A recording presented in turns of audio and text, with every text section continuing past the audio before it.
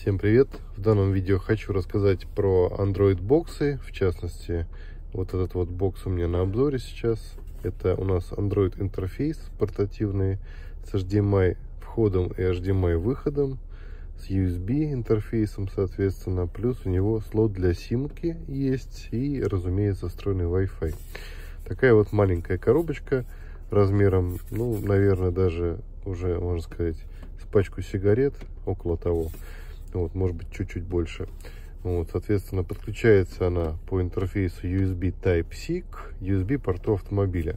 Предназначена она для автомобилей с встроенным CarPlay и Android Auto.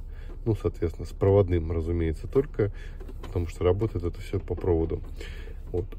Что предлагает данная коробочка? Помимо того, что в ней есть беспроводные Apple CarPlay и Android Auto, она также предлагает пользоваться полноценным андроидом.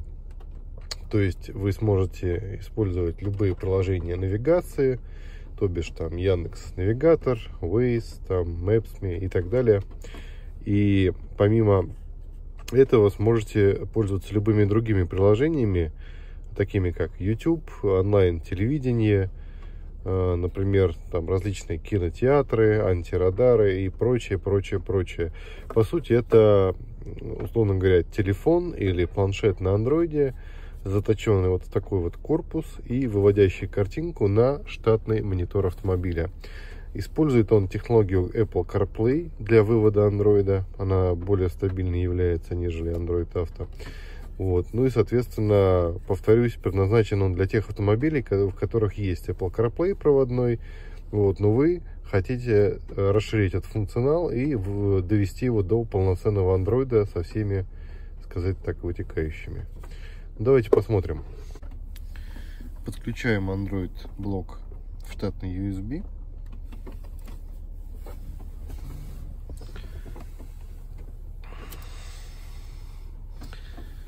Далее наблюдаем на мониторе за происходящим. Коробочка у нас включилась, у нее загорелся светодиод. Тем самым машина нам написала, что Apple CarPlay подключен. Автоматически переключилась в CarPlay. И вот у нас, собственно, загрузился Android. И наш Android блок стартует. Собственно, вот главный экран этого блока. Здесь у нас доступна навигация. Мы можем сюда нажать. Вылезет у нас Яндекс Навигатор, который у нас сейчас настроен.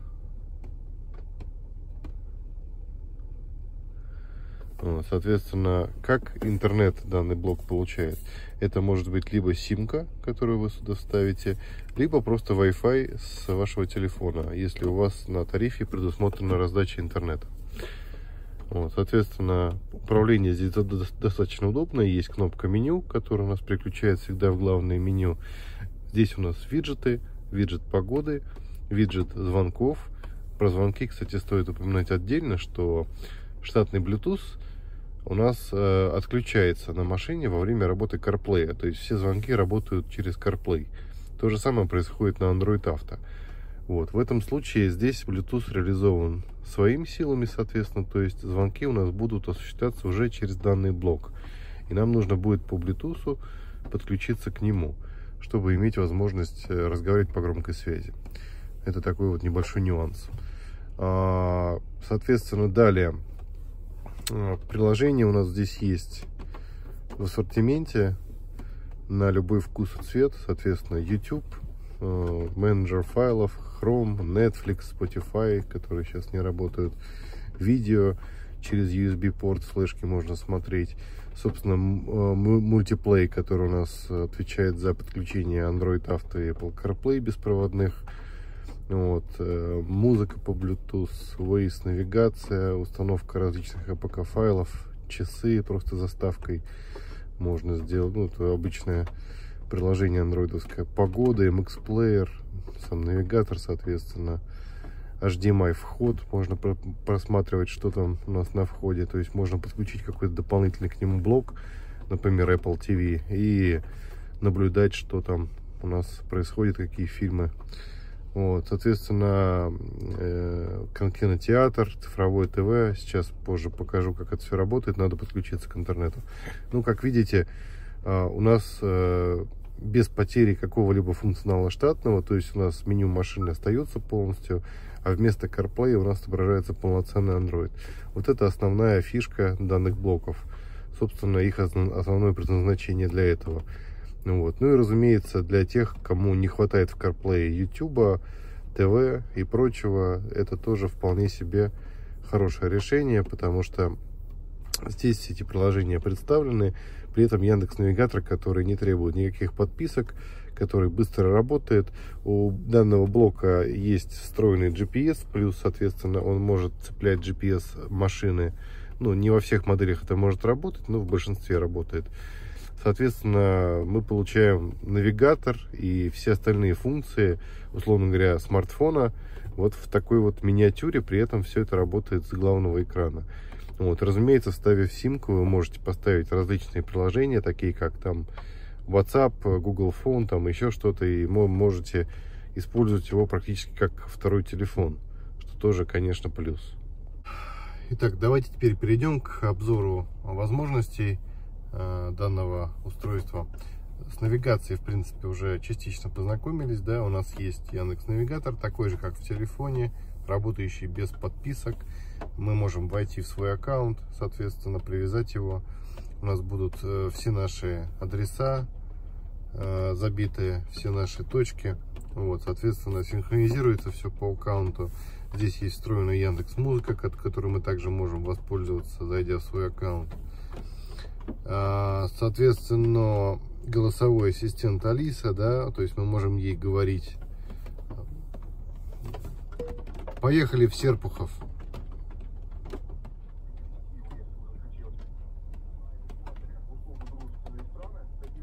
Через 100 метров поверните направо, а затем поверните направо. Ну, так это у нас все работает. В фоне у нас радио. Оно будет продолжать работать. Корректная работа аудиопотоков зависит от конкретной модели машины, ну, либо от конкретного поколения головного устройства. То есть на некоторых машинах у нас корректно работают подсказки навигации с радио, на некоторых могут наблюдаться какие-то неувязки, но это достаточно редко. То есть основные проблемы вот с подобными коробочками — это как раз таки маршрутизация звука. То есть насколько корректно выводится звук из разных каналов. Вот, в данном случае у нас канал навигации есть и канал радио, как бы мультимедии основной. Соответственно, вот эти каналы микшируются по-разному в разных машинах, поэтому если говорить в целом, вот именно эти коробочки, они максимально корректно выводят звук, за что, собственно, и ценится. Вот, и имеют прайс в среднем выше, чем такие же коробочки, например, у того же Карлинкита. Далее, давайте теперь помимо навигации посмотрим, что здесь есть еще. Про контакты уже рассказывал. Быстрый запуск приложений здесь. Здесь также последние запущенные приложения. Запуск повторяется. Здесь кнопочка у нас, это, собственно, Google Ассистент. Вызов ассистента. Вот так это выглядит. Далее, по приложениям, ну, YouTube, понятно. Он как бы ничем не отличается от такого же YouTube на любом планшете. Все достаточно быстро работает. 99 рублей можно испытать себя. Или оформить подписку Сберпрайм Плюс и испытывать яркие эмоции. Вот так это все выглядит. Вот, соответственно, Netflix, Spotify смотреть не будем, не работает. Приложение можно скачивать через Google Play, войдя в свой аккаунт Google, соответственно. Далее у нас выход в меню машины, видеофайлы с флешки, соответственно, через USB-порт можно смотреть. Мультиплей, собственно, это у нас подключение Apple CarPlay и Android Auto беспроводных. Проверено, работает адекватно, громкая связь, вполне себе юзабельно, слышно нормально, то есть можно использовать эту коробочку также для беспроводного CarPlay, да, там, соответственно, с дополнительными опциями. Но акцент, конечно же, здесь на полноценном Android, поэтому те, кто ее покупают, скорее в меньшинстве будут использовать возможности CarPlay и Android Auto. Далее у нас музыка с телефона. Здесь отдельное приложение служит по воспроизведению этой музыки. Если мы это приложение закрываем, музыка прекращается. Вот, это сделано, в принципе, для удобства, чтобы нельзя было все время проигрывать все, что на телефоне. Waze, тут навигация встроенная, для России не слишком актуальна, можно ее удалять. Галерея, соответственно, навигатор, часы, тут ничего интересного. Настройка светодиода, это такая опция, которая позволяет настроить цвет вот этого индикатора. То есть есть заранее подготовленные цвета, мы можем их переключать вот таким вот образом. Ну и, соответственно, можем настроить какой-то свой цвет, который нам нравится, и он таким цветом гореть и будет. То есть вот такая вот опция забавная. То есть индикатор можно настроить. Можно сделать вывод ритма каких-нибудь разных цветов, понаделать, соответственно, и он будет этот ритм отыгрывать. Но это не особо интересная, честно говоря, опция. Главное, чтобы он вас не отвлекал, этот светодиод. Ну вот сейчас он мигает вот таким вот фиолетовым цветом. К сожалению, телефон плохо передает картинку. Вот. Далее у нас музыка с USB накопителей, календарь, MX плеер, это видео-аудио плеер мультиформатный, погода, приложение, просто посмотреть текущую погоду, собственно, ничего интересного. Вот. Облачность, все грустно. Далее у нас приложение поисковое Google, ну и здесь у нас на этой страничке остались приложения очистки кэша, очистки памяти приложений. Все мы это дело подчищаем. Вот у нас 11% очищено. Написала HDMI in. Это, собственно, вход HDMI, который здесь расположен. Здесь, кстати, входы надо иметь в виду мини. Вот такого формата. Поэтому нужен переходник. Но, тем не менее, HDMI вход и выход можно использовать. HDMI выход вы можете использовать для трансляции видео на внешние мониторы. Если в машине установлены задние мониторы, как правило, есть и HDMI вход, соответственно, вы можете кабель прокинуть и детям транслировать картинку. Вот, соответственно, Рустор — это у нас альтернативный магазин а-ля Google Play. HD-резка у нас кинотеатр. Это уже доустановленное приложение. Вот, это просто онлайн-кинотеатр с разными фильмами, которые мы можем смотреть и скачивать. Далее у нас цифровое ТВ, ну, собственно, обычное цифровое ТВ приложение, обычный телевизор. Такой вот. Записала, да. До свидания.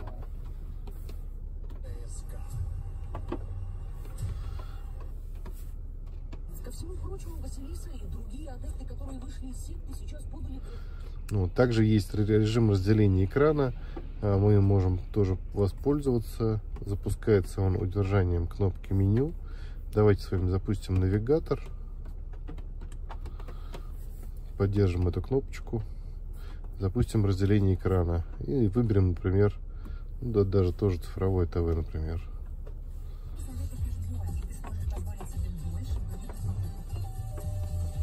Так, настраиваем. Ну, где-то так, да. Вот у нас есть теперь. Через 100 метров поверните направо, а затем поверните направо. Ну вот, соответственно, у нас совмещение Яндекс.Навигатора с любыми другими приложениями. Ну вот YouTube, например. Или оформить подписку Сберпрайм Плюс и испытывать яркие эмоции от просмотра кино в ОК у себя дома. Заметьте, работает все моментально, то есть никакой задержки, все очень быстро.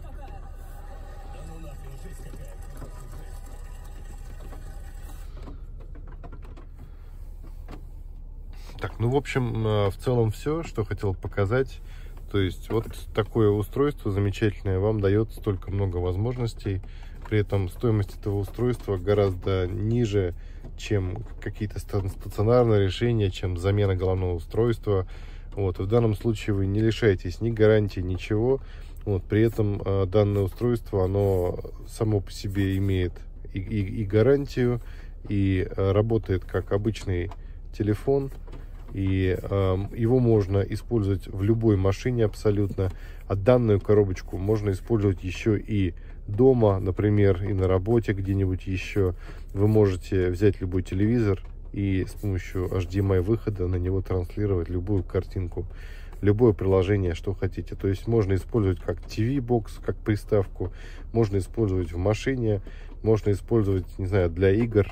Да, в конце концов, есть USB-порт, можно подключить к нему, не знаю, мышку с клавиатурой, беспроводные, что-то еще.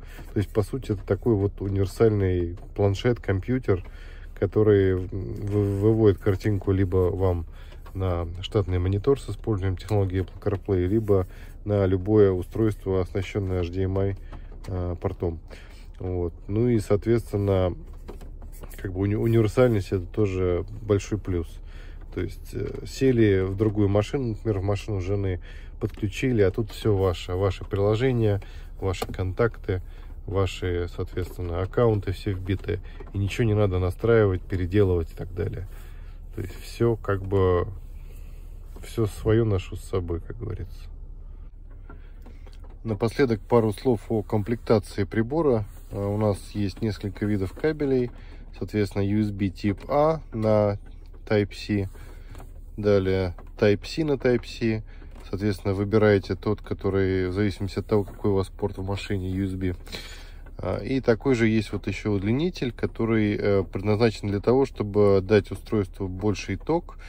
Сюда подключается зарядник от прикуривателя, который обычный, которым вы обычно заряжаете свой телефон. То есть вставляете этот USB в него.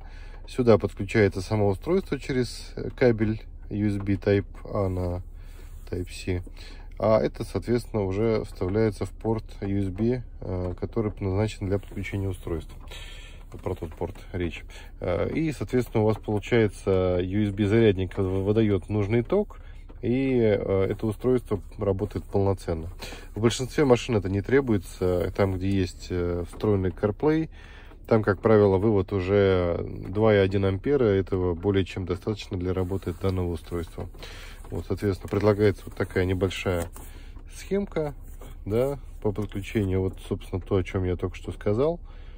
2-амперный зарядник показан. Но по факту вот это она не нужна. То есть в редких случаях она может потребоваться.